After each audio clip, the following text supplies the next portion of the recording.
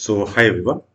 So in this video we are going to discuss a few topics related to the prism. Okay. Now basically I'm going to discuss this topic number 3 and topic number 4, that is deviation without dispersion and dispersion without deviation. Okay. But to understand these three things we need a few important introduction, or need to understand a few terms, right? Angular dispersion and dispersive power. Okay, now I have explained these two topics in my previous video, but in case if you have missed those things, I'm again going to explain those things in this video. Okay, so see, if you have a prism, okay, now this is a prism. Okay, now if light enters this prism, then it undergoes deviation. Okay, so this is the original path. So it is getting deviated from this original path by the angle delta. Okay, so delta is the angle of deviation. Okay, delta is the angle of deviation. Now we have seen that this delta angle of deviation, it is related to the refractive index of the prism by the relation delta is equal to a mu minus 1, where a is the angle of the prism.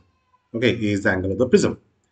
Now this refractive index, it is related to wavelength. It is inversely proportional to wavelength. Okay, and delta will be inversely proportional to wavelength. Okay, so that means for smaller wavelength deviation will be more. Okay, so as a result, when white light enters a prism, okay, if white light enters a prism, then this white light has 7 components. Okay, so this violet color, it undergoes maximum deviation, and the red color undergoes the least deviation. Okay, why? Because see, wavelength of violet color is less than wavelength of red color. Okay, and deviation is inversely proportional to wavelength. So that means if wavelength is more, deviation will be less. Correct? Okay, so this is called dispersion. Okay, so this splitting of white light into the components, this is called dispersion. This is called dispersion. And deviation is the bending of light, okay, as it goes through the refracting medium. That is deviation. Okay, so we are going to understand two conditions: deviation without dispersion and dispersion without deviation. Okay, acha. Now see, we have defined how to define this angular dispersion, angular deviation. Dispersion, it is represented by the symbol theta. Okay, now this theta, angular dispersion,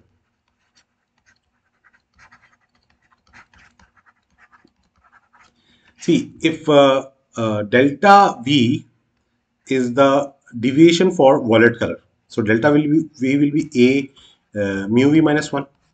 Okay. Now similarly, if delta R is the deviation for red color, so this will be a mu R minus 1. Okay, see, refractive index, it is dependent on wavelength. Wavelength means color. So if wavelength changes, refractive index changes. Okay, so that is why I have written here mu V and mu R.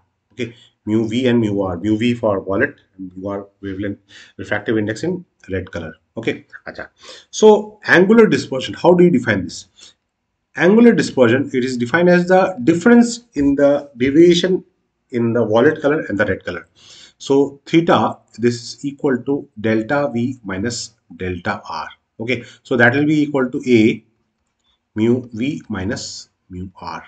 Okay, so this is angular dispersion. Theta is equal to a mu V minus mu R. Okay, this is angular dispersion. Okay, acha. Now next term is dispersive power. Dispersive dispersive power.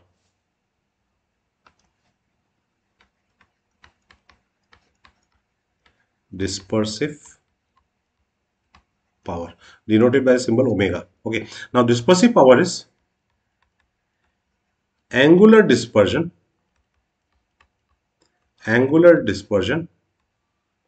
divided by mean deviation. mean deviation, mean deviation. Okay, now see, the deviation is delta A mu minus 1. Mean deviation means deviation by mean color. Acha. Now what is the mean color? See, V I B G Y O R. Okay, now if you take wavelength of violet color and you take wavelength of red color, add them and divide by 2. So that wavelength is called the mean wavelength, and that wavelength is equal to the wavelength of yellow color. So yellow is also called mean color. Okay, so mean deviation means deviation by yellow color wavelength. Okay, so angular dispersion is A mu v minus mu r, and mean deviation means deviation by yellow color, so that is mu y minus 1. Okay, so A gets cancelled. So this is the expression for mean. This is for dispersive power. Okay. Now, this, what is mu y? Mu y can be calculated as, see, like lambda y is mean of lambda v and lambda r. So mu y is mean of mu v and mu r. Okay, so this is dispersive power. Dispersive power. Okay, so now since we have understanding of these two terms, angular dispersion and dispersive power, now let us try to understand this concept of deviation without dispersion and dispersion without deviation. Okay, so first we will see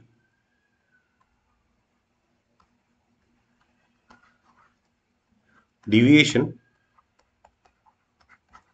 deviation without dispersion. Okay, see, dispersion is splitting of light into 7 components. Okay, so without, sorry, this is without. So without means there is no dispersion. That means splitting is not taking place, but deviation is taking place. Okay, so how is that possible? See, this is one prism. Okay, and then we have another prism. They are kept in contact. Okay, just to differentiate that we have two prism, I'm showing a gap. Okay, but they are placed like this. Okay, they are in contact. Okay, so there is no space, they are in contact, but to differentiate that there are two prisms, I'm showing like this. Okay, so suppose white light is coming from this side. Okay, then it is getting this deviation by first prism. Okay, then deviation by second prism. Okay, so suppose this is the deviation. So this is the original path and this is the actual path. So the ray is getting deviated. Deviation is taking place, but there is no dispersion. Means this is white light, this is also white light. Means here white light is getting split into 7 components, and then this second prism is again combining those components, and again it is sending the white light. Okay, so here there is no dispersion. There is no dispersion. Okay, so dispersion. So dispersion produced by first prism is theta 1. Dispersion produced by second prism is theta 2. And no, since there is no dispersion, so this sum is equal to 0. Okay, so that means theta 1 is equal to minus theta 2. Theta 1 is equal to minus theta 2. Okay, now what does this mean? See, what is theta 1? Theta 1 is the dispersion by first prism. So that is A mu v minus mu r. And this is equal to minus A dash. This is a second prism. That is equal to mu v dash minus mu r dash. Second prism will have different refractive index. Okay, so this gives A dash, angular prism of the second prism. A dash is equal to A minus A mu v minus mu r divided by mu v dash minus mu r dash. Okay, so what does this negative sign signifies? You have this negative sign here. Okay, so this negative sign shows that the two prisms are placed in opposite directions. Okay, here two prisms, negative sign shows that the two prisms are placed in opposite directions. Okay. Acha. Now this is deviation without dispersion. Now next let us see dispersion without deviation. Dispersion without deviation. So that means incident ray and emergent ray will be parallel. Okay, but it will be split into 7 components. So this is one prism. Okay, and this is another prism. This is another prism. Okay, so this is the incident beam or ray. Okay, so it is getting deviated. Okay, then now but here it is emerging like this. Okay, so this is violet, this is red. Okay, so you are getting dispersion, you're getting 7 colors, but this emergent ray and this incident ray, they are parallel, so there is no deviation. Okay, so there is no deviation. So deviation delta 1, deviation by first prism by plus deviation plus second prism, this is equal to 0. This is equal to 0. Total deviation is equal to 0. Okay, now what is deviation by first prism? That is equal to a mu minus 1. This is plus a dash second prism mu dash minus 1. This is equal to 0. So that gives a dash is equal to minus a mu minus 1 divided by mu dash minus 1. Okay, so again you have this negative sign. This again shows that this negative sign, it shows that the two prisms are placed in opposite direction. Okay, so this is dispersion without deviation. Dispersion without deviation. And the previous case was deviation without dispersion. So ray is getting deviated.